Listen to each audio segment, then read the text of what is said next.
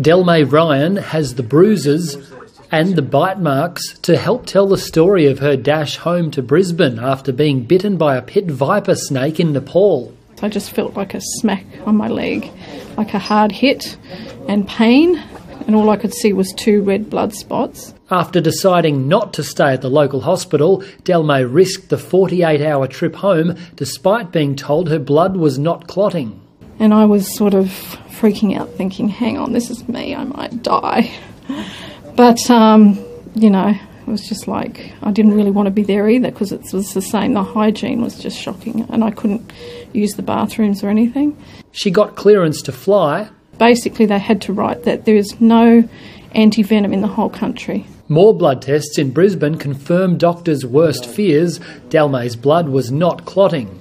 I knew I was a bit flat. I was feeling a bit bruised, I guess, like, you know, tender. I guess because of the fact that my blood was so thin, I was starting to bruise. She may have fallen over, hit her head, and potentially suffered a life-threatening hemorrhage in her brain.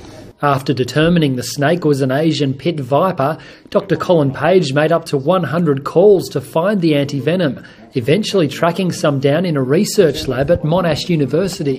Whether we were going to find any anti-venom, we really weren't too sure, and to be honest, I was more pessimistic than optimistic. But to be told that there's no anti-venom in the country, it was a bit scary.